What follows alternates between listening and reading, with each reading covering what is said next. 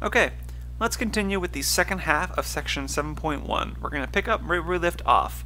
Let's look at balancing equations with fractional intermediates. So let's look at something like ethane. So you may have noticed in the previous examples we did, it always worked out nicely with whole numbers.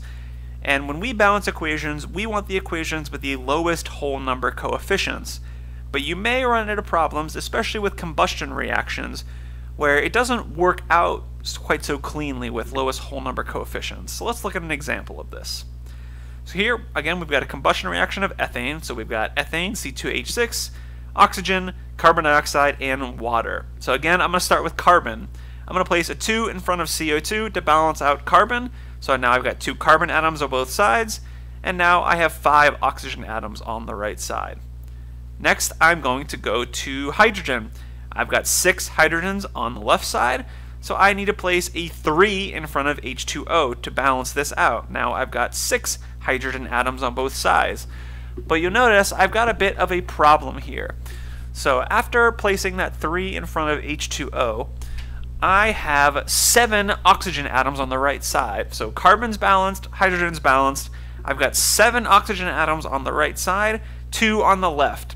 So what you need to do here is to get this to balance is first you place a 7/2 coefficient. So if you place a 7/2 coefficient, you get 7 oxygen atoms on the left side. So start by placing that fractional coefficient in here just to get it to balance. Now both sides are balanced, but they are not all whole numbers. So then what we need to do is we need to multiply all coefficients by 2 to get our final equation. So we multiply all of our coefficients by 2, and right here, this is the final answer I would expect if I gave you a problem like this on the exam.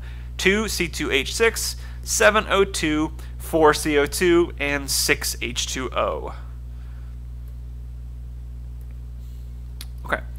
One thing I also want to mention is you must use the smallest whole number ratios. So when you balance equations, make sure you are using the smallest whole number ratios as coefficients. So for example, if you balance this reaction, so it's nitrogen gas plus hydrogen gas to form ammonia, if you ended up with an answer like this, well, this is a good starting point, but you should notice that all these coefficients are divisible by 3. So divide them all by 3, and the final answer I would expect would be 1N2 plus 3H2O forms 2NH3.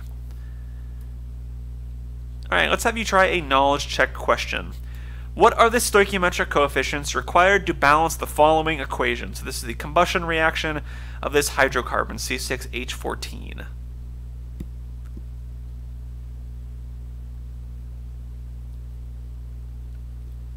Okay, and the correct answer is C, 2, 19, 12, 14. So when you first went through this, you probably or hopefully ended up with a coefficient of 6 here on H2O and 6 on CO2 and 7 on H2O. So this resulted in there being 19 oxygen atoms on the right side. So then you needed to place a coefficient of 19/2 in front of O2, then multiply everything by 2 to get rid of that fractional coefficient. So we get 2, 19, 12, and 14 as our final answer. Okay, a little bit more additional information. You may have noticed by now we are using labels to indicate the physical state. So we've talked about solid, liquid, and gas already.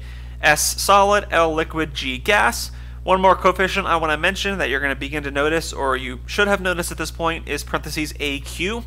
This means aqueous, which means dissolved in water. So for example, NaOH gets parentheses AQ. So what this means is it's some amount of sodium hydroxide dissolved in water. So it gets parentheses AQ, not parentheses L. You may also notice this little delta sign, this little triangle. This typically it's written above the arrow and it means heat. So for example, this reaction, this would be calcium carbonate is heated and it decomposes to produce calcium oxide and carbon dioxide. Alright, let's look at ionic reactions. So in a molecular equation, compounds, they are represented by chemical formulas as though they exist in solution as molecules or formula units. However, in reality, ionic compounds, they break up into individual ions when they are dissolved in water. So when you see an ionic compound that has an AQ next to them, again, we typically write it as, CaCl2AQ or AgNO3AQ. We write it like this because it makes things easy in our chemical or our molecular equations, but in reality, when calcium chloride is dissolved in water, it does not stay together like this. It breaks apart into its ions. Same thing here with silver nitrate, same thing with calcium nitrate. These will break apart into their ions if they have the phase or state of matter symbol AQ next to them. So what we need to do here is we need to take our molecular equations and we need to generate complete ionic equations. So in a complete ionic equation, compounds that exist completely or predominantly as ions are represented as those ions. So in that previous example, that reaction between aqueous calcium chloride and aqueous silver nitrate, we have 3 aqueous ionic compounds: calcium chloride, silver nitrate, and calcium nitrate. So what you need to do is you need to take those compounds and you need to break them apart into their ions. So the aqueous species are represented as follows.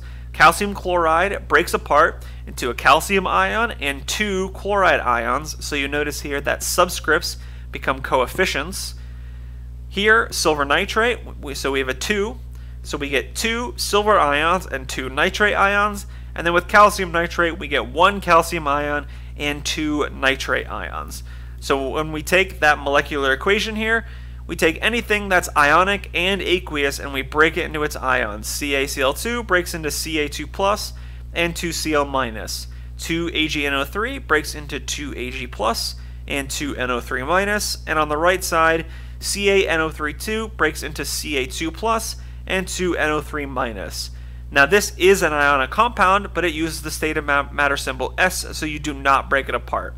So this right here, this is the complete ionic equation for this reaction. So we would call this the balanced chemical equation or the balanced molecular equation. This is the complete ionic equation. Again, I just want to mention coefficients apply to all ions in the compound, and subscripts become coefficients in front of the individual ion. Make sure you only break apart compounds that are ionic and that have AQ next to them. If it's not ionic, don't break it apart. If it doesn't have AQ next to them, don't break it apart. Okay, finally, the point of all this is we want to generate the net ionic equation. So an equation that includes only the species that are actually involved in the reaction is called a net ionic equation. So ions that appear on both sides of the complete ionic equation are called spectator ions. Spectator ions are not actually participating in the reaction. So if we look at our complete ionic equation here, you want to look for ions that are the same on both sides of the equation. This means they are not actually participating in the reaction, they're just kind of floating around in the solution. So I spot 2 spectator ions. First, I notice calcium. Second, I notice nitrate. Notice how Ca2+ is the same on both sides, and 2NO3-, it is the same on both sides. So we can cancel them out, just cross them out. And so what are we left with? 2Cl- plus 2Ag+ forms 2AgCl. So this right here is our net ionic equation. Typically it involves a cation and an anion on the left side coming together to make a solid ionic compound on the right side. So this, again above, this was our complete ionic equation. This is the net ionic equation. Now a few more tips for net ionic equations. First, you want to make sure that you start with a balanced molecular equation, and if you do, your complete ionic equation should be balanced and your net ionic equation should also be balanced. Typically, things that are AQ on the right side will cancel out with something on the left side, so it can be quickest to check for those first. And when you get to that final step at the end, sometimes you can simplify the coefficients. So our net ionic equation, all 3 species here had a coefficient of 2, so we can simplify that and give this as our answer. Cl- AQ plus Ag plus AQ forms AgCl, parenthesis S. Okay, let's look at an equation that kind of mixes both together. It's a molecular and ionic equation example. Here, this problem states, when carbon dioxide is dissolved in an aqueous solution of sodium hydroxide, the mixture reacts to yield aqueous sodium carbonate and liquid water. Write balanced molecular, complete ionic, and net ionic equations for this process. Alright, well first it says when carbon dioxide is dissolved. So what that means is CO2 is aqueous here. CO2 is aqueous. It's like when you drink, a soda or some sort of sparkling drink, some sort of carbonated drink. This is just dissolved carbon dioxide. So CO2 gets the state of matter symbol aqueous here. Now it's dissolved in an aqueous solution of sodium hydroxide, so that would be NaOH parenthesis AQ. And then what's being produced? Well, it reacts to yield aqueous sodium carbonate, so that would be Na2CO3 AQ, and liquid water, so H2O L. So this is our unbalanced equation. Next, we need to balance that chemical equation. So I've got 1 carbon atom on both sides, I've got 3 oxygen atoms on the left, 4 on the right, 1 sodium on the left, 2 on the right, 1 hydrogen on the left, 2 on the right, and then you notice here the OH breaks apart. It's not the same on both sides. The CO3 is not the same on both sides. So you can't keep any of those polyatomic ions together. You need to break everything down into its component atoms. So here, I would probably start with sodium. So I've got 1 sodium on the left, 2 on the right. So I'm going to place a 2 in front of NaOH. So this gives me 2 sodium atoms on the left. Now I have 4 oxygen atoms on the left. And I have 2 hydrogen atoms on the left, and it actually looks like that's all I needed to do. Now I've got 1 carbons on both sides, 4 oxygen atoms on both sides, 2 sodiums on both sides, and 2 hydrogens on both sides. So that was it. That was all I needed to do, and I have now balanced my chemical, or I balanced my molecular equation. Next, I want to go to writing my complete ionic equation. So this is where I need to break apart anything that is an aqueous ionic compound. So here on the left side, carbon dioxide is aqueous, but this is not an ionic compound. This is a covalent compound, so I cannot break it apart. Here I've got sodium hydroxide. This is an ionic compound, and it's aqueous, so I can break this one apart into its ions. And then on the right side, I've got a liquid, can't touch that. And I've got sodium carbonate. This is an ionic compound, and it's aqueous, so I can break this into its ions, and I can break this compound into its ions. So this gives me my complete ionic equation, CO2AQ plus 2Na plus AQ plus 2OH minus AQ forms 2Na plus AQ plus CO3 2 minus, that's carbonate AQ, plus H2O liquid. Okay, now I'm going to look for spectator ions. So here I see only 1 spectator ion, and it is Na plus. Na plus is the same on both sides of the equation. That is my only spectator ion. So final step, I've got CO2 plus 2OH minus forms CO3 2 minus and H2O. This right here is my net ionic equation. So to recap, this is my balanced chemical or my balanced molecular equation. This is the complete ionic equation, and this is the net ionic equation.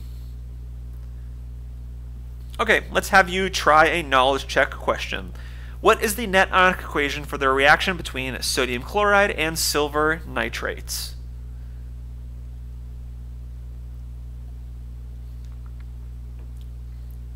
Okay, the correct answer here is B. Ag plus Cl minus forms AgCl. This is pretty similar to one of the questions we looked at earlier. These two compounds can both be broken apart into its ions. This compound breaks apart into its ions. Your spectator ions would be sodium and nitrate, which cancel out, just leaving this as your net ionic equation. Silver plus chloride forms silver chloride. Okay, so here are 3 practice problems to try. So pause the video, take a few minutes, take 5 to 10 minutes, however long it takes you. Try these practice problems, see how well you understand the material from this section. And I do also want to highlight here with 3A, C2O4, this is called oxalate. This is a polyatomic ion you have not seen. So C2O4, this is a polyatomic ion with a charge of -2. So pause the video, give these a try, and once you are ready, the answers are on the next slide. So here are the answers to those questions. B and C I couldn't fit into this page. See the Chapter 7 group worksheet key for answers to B and C. So that concludes Section 7.1. I'll see you in the next video when we begin Section 7.2, Classifying Chemical Reactions.